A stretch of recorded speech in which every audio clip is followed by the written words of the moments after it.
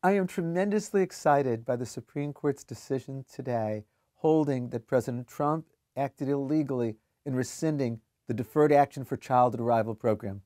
This is a huge victory for 700,000 dreamers, including many on this campus, as well as for the rule of law. President Obama created the DACA program.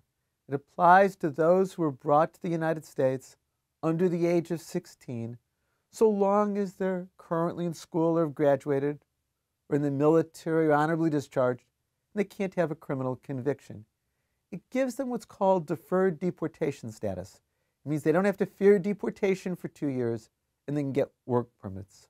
President Trump rescinded DACA, but the Supreme Court today ruled that President Trump acted illegally. He acted in a manner that was arbitrary and capricious, without an adequate justification.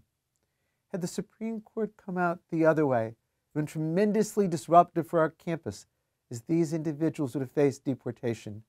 Now these 700,000 individuals know they remain lawfully in the United States, at least for now. It doesn't permanently resolve the issue.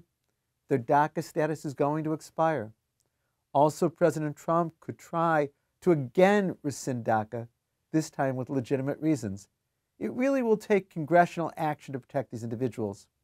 But for today, we really should celebrate this decision. It protects those on our campus from deportation.